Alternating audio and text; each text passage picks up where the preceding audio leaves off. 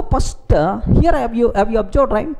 Sir, all these 33 keywords in Python contain only alphabet symbols.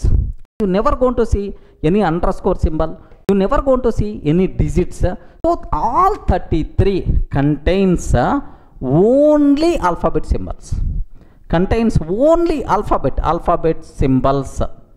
In these alphabet symbols also, everywhere you are seeing lowercase alphabet symbols only, but only 3 sir uppercase you are going to see. Sir, true, false, none. What is the first letter?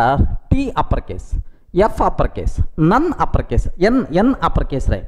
The only except these 3, all the remaining contain only lowercase alphabet symbols only. Remember that, sir. True, false, none. Compulsory T should be uppercase, F should be uppercase. By mistake small t, small f you are using, Python will give left and right.